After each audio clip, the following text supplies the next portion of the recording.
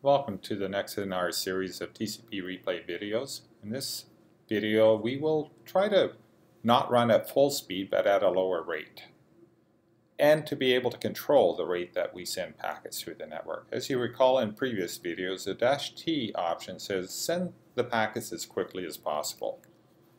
And if we don't specify that option, it will replay this file at the rate that it was recorded on the network, which will take about 5 minutes to go through one loop iteration.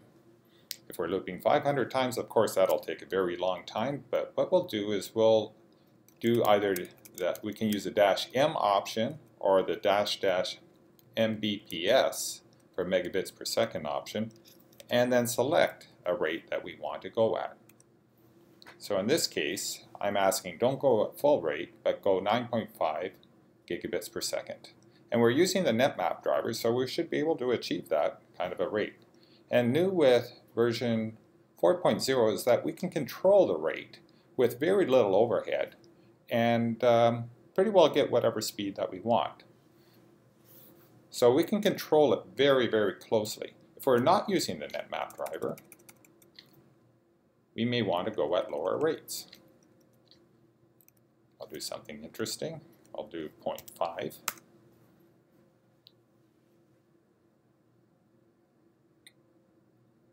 Just to show that we can still manipulate our rate down to the decimal point.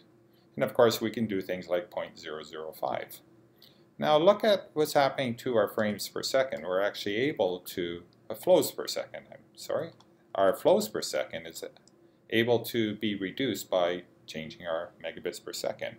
This will of course be dependent on the capture file that we're using, and your flow rate will change accordingly to the number of flows that are available in the capture file.